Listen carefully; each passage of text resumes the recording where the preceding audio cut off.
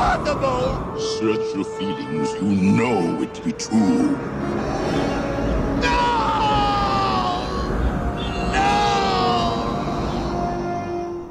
So, I used Ether. I could have used Litecoin. Pretty much anything right now would have sufficed. Let me show you what I mean.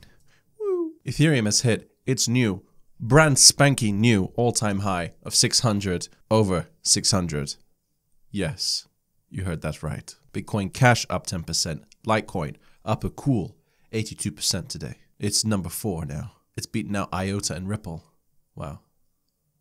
Never a dull day. Bitcoin Gold is barely hanging on now to top 10. Why is this happening? I'll give you my thoughts. You can agree or you can disagree. Bitcoin dominance right now, check it out. 59.1%. It was around 62% yesterday. That 2% is a massive amount of money because of this. That market cap is massive. 2% of that is a big deal. It can cause stuff like this. It can cause stuff like this. And as I was mentioning in Friday's video, a lot of these top 10 coins were pretty cheap Bitcoin wise. Yes, USD isn't the best measure, but it's an effective measure. But for Bitcoin holders, this was at one of its all-time lows. Ethereum shows somewhat of the same story. We haven't I can't remember a time where it's been this severe, where the top 10 are the ones pumping like crazy. Pumping like crazy. And it's the altcoins. Fiat valuations, kind of stable, maybe dropping a little bit, but in Bitcoin terms, getting absolutely wrecked. Absolutely, ultimately.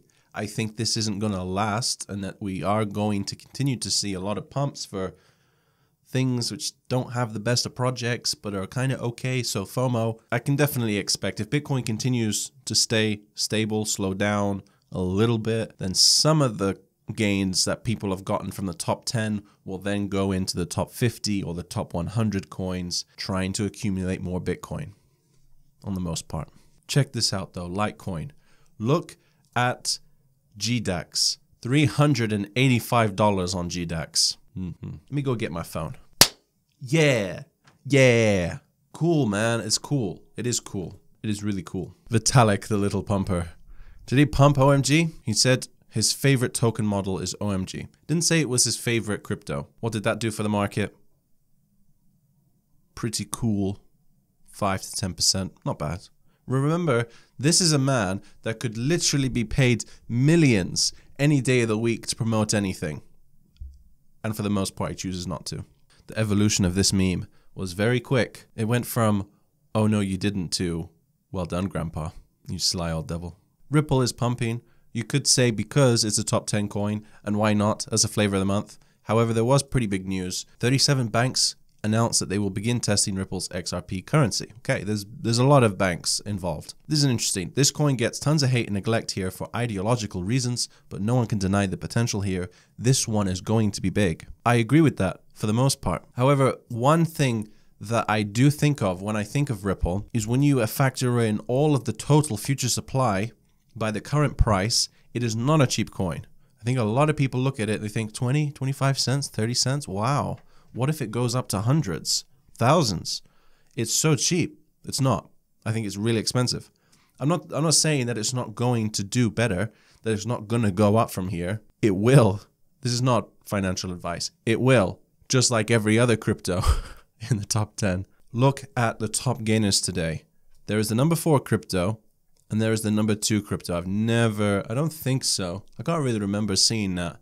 Maybe recently, but before that, certainly had never seen it before. Aeon, 70%, Ardor, 57%, Railblocks, 50%. This one is being shilled as the cheaper alternative to IOTA. I'm not sure if it can really make that comparison, but there you go. There does have some similarities. Bancor, Tron, Vertasium is back. This one was bleeding forever. Still kind of is Bitcoin-wise. That good old fiat, though, doing pretty well. Korea institutes some regulation. They will regulate Bitcoin exchanges, but not ban them. There will be requirements for know your customer and anti-money laundering stuff. While people might not like the sound of regulation when it comes to these decentralized cryptocurrency freedom movements, regulation certainly sounds better than ban, outright ban. So at least we can trust the Koreans for now. Final thought, mentioned this before, blockchain's big year. There are a lot of jobs hiring blockchain developers. I think being a blockchain developer right now is like, what kind of comparison can I make? Like being an automobile maker in the 1940s or something, 50s. I don't know. No, I'm not too great with history. Anyway, pretty hot. There are so many companies right now that are starting. I feel like we can expect ICOs in 2018 to punch a lot harder than we've seen so far. Use cases. Really world-changing use cases. That'd be nice. I might be dreaming, but that'd be nice.